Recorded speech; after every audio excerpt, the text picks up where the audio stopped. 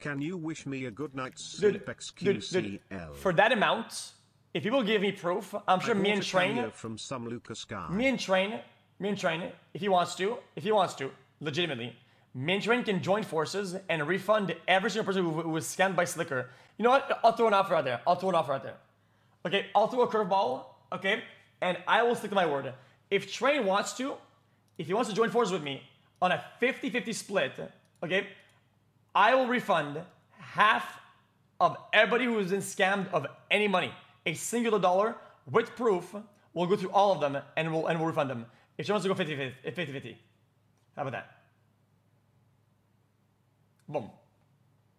As long as there's solid proof and the numbers add up and it gets checked on both his side and their side. So double proof, which is I think kind of easy to do. We can do that.